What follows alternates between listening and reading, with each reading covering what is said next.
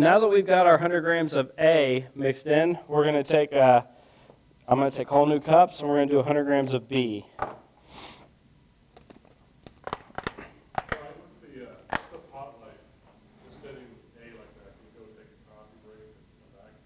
Yes, sir.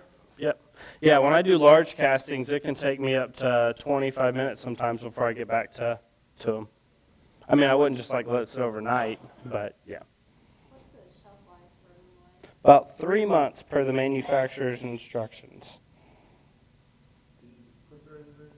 I don't recommend refrigerating it because that can it can introduce moisture to it, and moisture is the enemy of all resin casting. So, you know, what I do is I have I've got my garage, and then the room right when I walk into the garage is my laundry room, and then I just have my resin on the shelf there instead of like clothes or stuff I really need. Yeah, who needs that much laundry detergent? So how does it fare in the heat, say a Texas summer day? So the reason that I cast the reason I teach this manner is because this is the way that I had to learn how to cast because of Texas temperature. So the perfect reaction time for mixing your Alumilite is 95 to 100 degrees. So if you're already in a 92 degree shop, it's only going to take it seconds to get up to the perfect temperature, which is another reason why I leave it in my laundry room, because it's always, 70 degrees in my house, so it kind of gives you a fighting chance. Per Alumilite's proper instructions, it's a clear cup. You take your A and B, you mix it together until it goes from cloudy to clear, then you separate it, you introduce your mica, and then you mix. Well, on a 100-degree summer day, You don't have enough time. I can't do it. So this is how I came up with it, and it's very successful. And this is how I've been teaching people for the last 3 years how to do it. So it's 113, you got no time. 0 time. So now right now, we've got 3 cups of B, 100 grams of each cup clear, and then our A is already colored. That's why I always mix them separately, so now we know what's A and what's B. I always mix my A into B because if you are going to have a little bit more of one than the other, it's better to have a little bit B. But at the end of the day, they're both 50-50 ratios, so we're going to be close enough that we're going to have a really good cast. Only key notes I'm going to tell you guys is once I start this is when you guys are going to see 2 things. You're going to see how much time you really have, and you're going to see me scramble and maybe spill something. So it's going to be awesome. So the goal is to introduce them as soon as possible to each other. So meaning you don't want to spend 2 or 3 minutes on one color and then mix to the next. So you just want to kind of pour them all 3 as soon as you kind of can, and then you can always come back and stir them later. Does it make a difference whether you pour the A into B or the B into A? It doesn't, although B is the hardener, so it's one of those, it's always better to have a little bit more B than A, so I always pour my A into B, if that makes any sense, because there's some residue always in A. Oh, so the inside of the cup always has a little Mhm. residue when you take that. Yep, there's a guy named Zach Higgins that does the Dunkin' junk.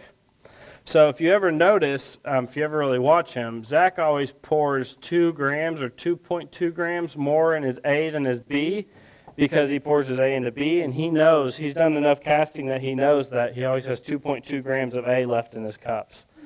And that's how he gets it. You don't necessarily have to do that. You'll get a really good mix if you don't. But he's just being precise. There's a reason he wears the white doctor's coat on it.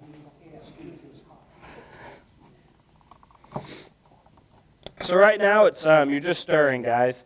You want to stir, stir, stir. You cannot over stir your resin, but you can under stir it. So it's very important that you stir.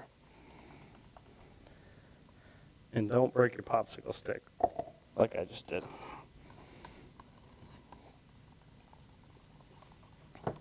So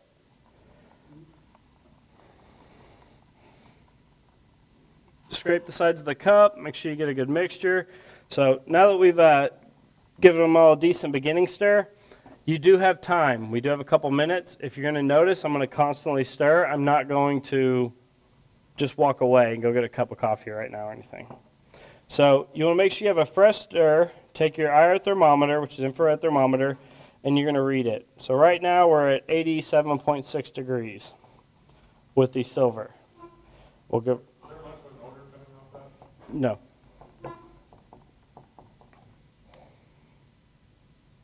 $89 degrees with the red.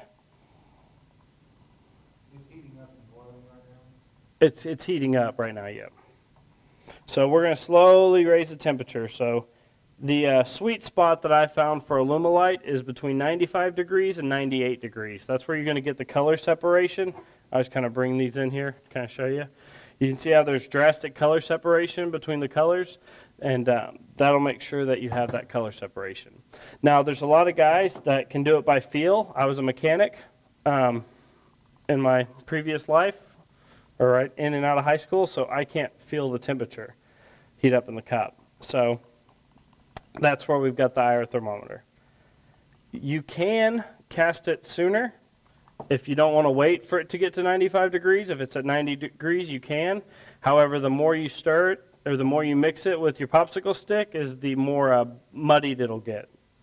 There are guys that use that to their advantage. For instance, you go back to the colors. If you mix yellow and red, but you mix it at 88 or 90 degrees, where they come together, it will make orange, because they're going to bleed into each other a little bit.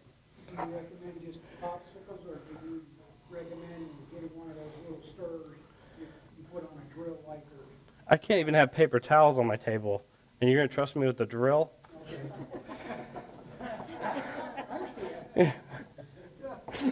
Yeah, no, I always recommend the popsicle stick because I already spill enough, and I feel like if I took a power drill to this, it'd just be even bigger mess. So we're at 96 degrees, 97 degrees, we're good. So give it a quick little stir, take the edge of the cup.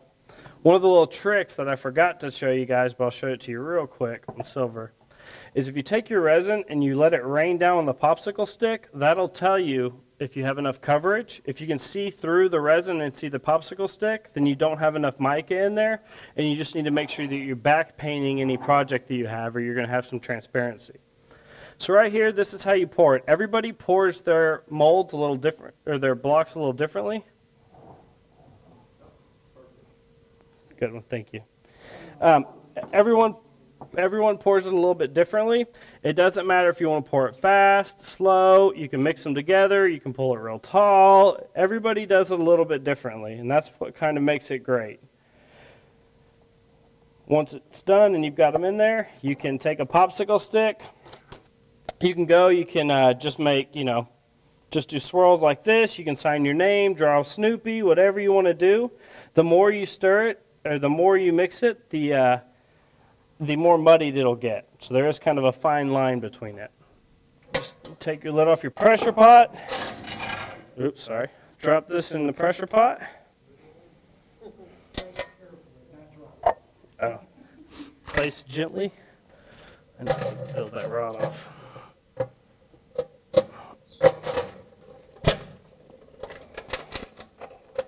And we're going to tighten our pressure pot. One thing to note is you want to always tighten the arms across from each other. You never want to go in a clockwise or counterclockwise motion. You always want to go across, because going across will equalize the pressure downward, and you won't have the problem with the lid sealing. I am going to introduce air. We're just going to do 45 psi. Another thing to help you give success is going to be this desiccant filter.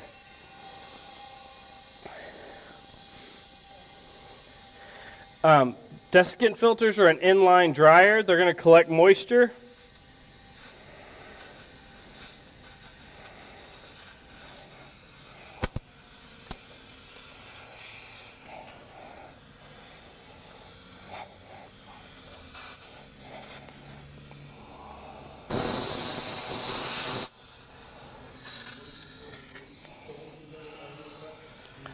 I didn't seal the lid tight enough, so we're just going to let it slowly air out. and then I'll redo it. So Brian, you just mentioned that, was it this, you didn't need the pressure pot necessarily? This you do. So Alumilite Clear, you do need the pressure pot at the end of the day. Yep. So Alumilite Clear has minimal shrinkage. So if you want to pass these blocks around, you can. So if you notice, there'll always be shrinkage in the corners. You can minimize that shrinkage in the... Oh, I was like... you can always minimize the shrinkage in the corners by heating your mold a little bit. I don't recommend heating your mold to 200 degrees by any means. You know, I don't, you know, 80 or 90 is what I would recommend. On YouTube, you see all these guys with do a blow forge or the... Those are for epoxy resins. Yep. Okay, good to know. Yeah, so epoxy, you have that time where the air will come up to the top and settle, and then you just want, you can flame kiss it to pop the bubbles. So the purpose of the pressure pot is to minimize the pressure on the bubbles to make them small? Correct. So what you're doing when you're putting resin under pressure is you're actually taking those air bubbles and you're reducing them to a size that is no longer visible by the naked eye, is what you're doing. The air bubble's still there, you just can't see it with the visible eye. How many pounds of pressure are you putting on? So normally 45 psi is what I recommend for everything. Yep. You can have really great success with even hybrid casting at 45 psi. Depending on what you're casting, if you had something that had like a lot of smaller voids, raising the temperature up to 60 would definitely benefit you. However, I would never recommend taking a pressure pot and exceeding its max operating pressure. So there are a variety of pressure pots. You have Harbor Freight is kind of has the cheap one that everybody starts off with. You know, with the coupon, I think you can get it for 80 bucks. Convert it. One thing I'll tell you guys is, man, it's just slowly going. One thing I'll tell you guys, it's fine. It's, one thing I'll tell you is that there are companies now like TCP Global that has a resin casting pot. It's this blue one right here, except it's designed for resin casting. So you just have a solid lid. There's no mixer hole for the mixer. Pressure pots or paint pots is what we're doing, and we're converting them to do resin casting. Is actually not what they were meant to do. Okay, so a lot of them will have a big bulky regulator that's got like 9 or 12 fittings on it. You do not need the regulator. Okay. First step I'm going to tell you is to take the regulator off of it. That's just multiple areas for you to have air leakage. All that regulator is there to do is for when you connect your compressor up to with 120 psi, it's to maintain that the pot stays at 45 so you can even spray with your paint nozzle. You do not need that for resin casting. What you're doing is you're taking your pressure pot or your paint pot and you're converting it into an air tank. It's basically what you're doing. So take the regulator off. The least amount of connections you have obviously minimizes your chances of leakage.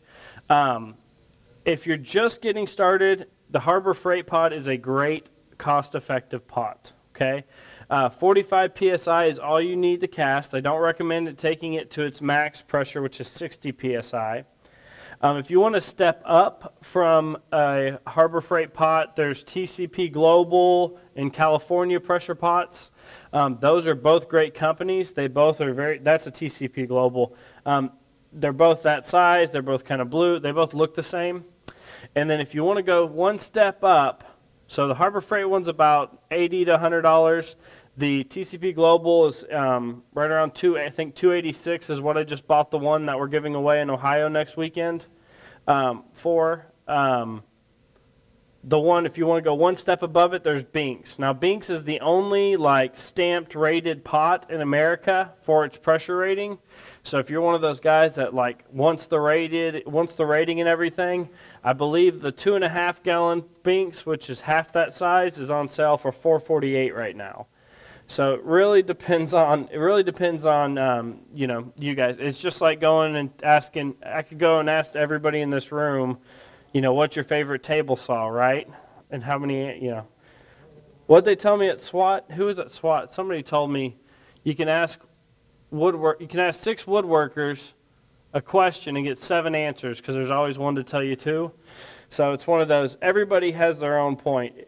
My recommendation, if you're getting into resin casting, and especially if you don't know much about it, find a friend that's local that is doing it. Believe it or not, there's a lot of us around here. However, if you don't have anybody or can't find anybody local, start with the Harbor Freight pot. You're not building a bomb, okay? You're building an air tank. This right here is a prime example of what happens if you do not get a good seal. It's going to hiss at you. This is a great example of what it's going to do. As long as your arms are on and tight, this is what it does. Do you have any thoughts on that? So carbide's a really great tool. You can have the same results with the hardened steel. So when it comes down to it, guys, it has to do with 2 things: sharpness and angle. So if you guys are turning something, it gets very obvious when you're switching real quick. So if you switch from like a polyester resin blank to a Alumilite blank to an epoxy blank, it becomes very, very obvious that the change of pitch of your tool is important. Even if you're just using a standard carbide tool, like for me, I know that if I'm doing polyester resin, I need to drop my tool rest like 1/2 inch lower than where it would be at if I was turning Alumilite. I just know that because I've done it so much. So it has to do with a lot of the angle in which you're turning at. You know, I grew up with the old school. I think my shop teacher was like 75 years old, and when we were lathe, he was like, "It's an extension of your arm. You have to be 90 degrees, no different." You know, so, and you know, and that's not the case. You actually can adjust your tool rest and your tool to give you better effects. So if you're having a blank that's real chippy and it's just chipping, I definitely recommend raise your tool rest 1/2 inch, kind of bring your tool up or bring your tool down a little bit and play with it a little bit. And it might actually solve itself. But I've heard nothing but good things about the negative rake on the Easy Wood tools. I just personally haven't used them. So you get along fine without them? Correct. But I do use carbide. So I still use my 3/4 inch roughing gouge to get everything round, and then I'll go to my carbide.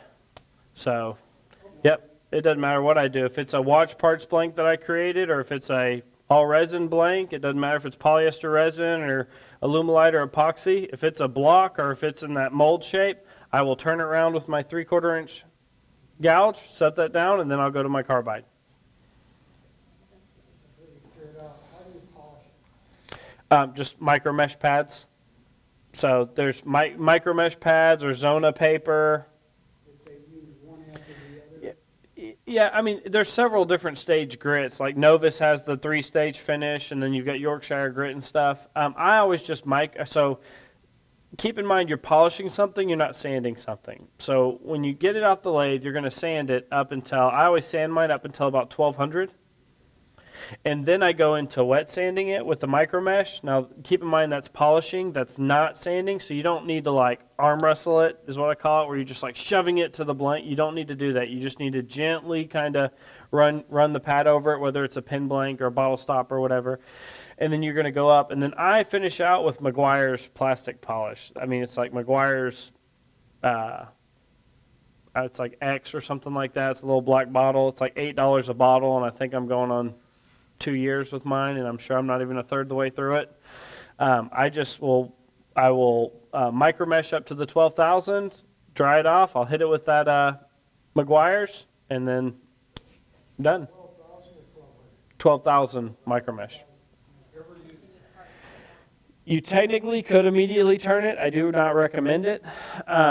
So with Alumilite, I recommend you waiting the 3 to 5 days.